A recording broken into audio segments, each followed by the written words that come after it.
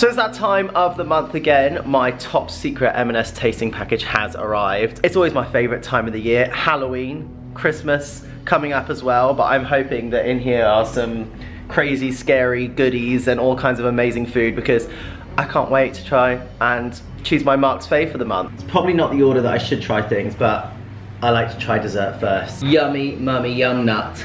Ooh. Anyway, in it goes. Like a donut, but kind of a little bit flakier. You can't beat it, and I'm sorry, mate, but I'm gonna have to eat your eye. Sticking with the dessert theme, next I'm gonna try this sticky toffee cookie. Look at the bit of toffee sticking off the end there.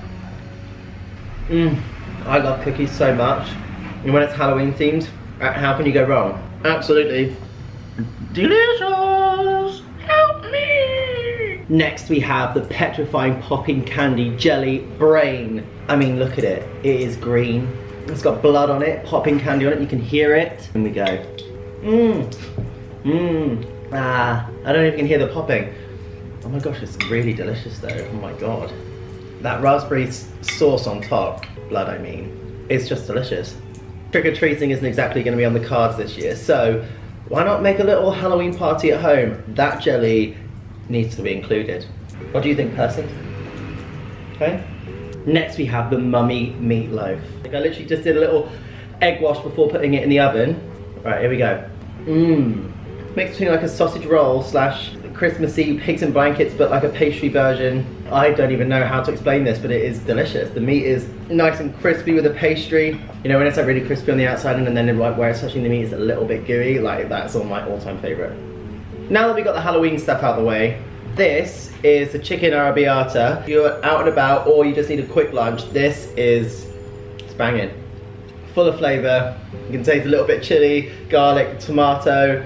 I mean, it's like you just made it fresh. So next of the contemporary eats, chicken katsu curry. Such an easy thing to take with you to work, or if you just want a quick lunch that's healthy on the go. I mean, look at all the veggies that are in it. It's great. Anyway, time for the taste test. So good. It's like got every kind of thing that you want. Like the spices are just right, all the different textures with the rice and the veggies and the chicken. I mean, it's like a really well-balanced meal actually. Perfect to take to training with me because it would be exactly what I needed in between training sessions, so. Best ever mac and cheese, and also butternut squash pasta bake. Absolutely buzzing to try these. And Robbie, you're gonna have it for your dinner, aren't you? Is it gonna be good? Yeah. Right, there you go. Are you gonna feed little Percy? That butternut squash one is delicious. Like I love the fact that there's like crispy breadcrumbs on top as well, which make it like delicious. Right, now for the best ever mac and cheese. That is absolutely delicious. On that blue one. You want the blue one? Yeah. Would you like some more?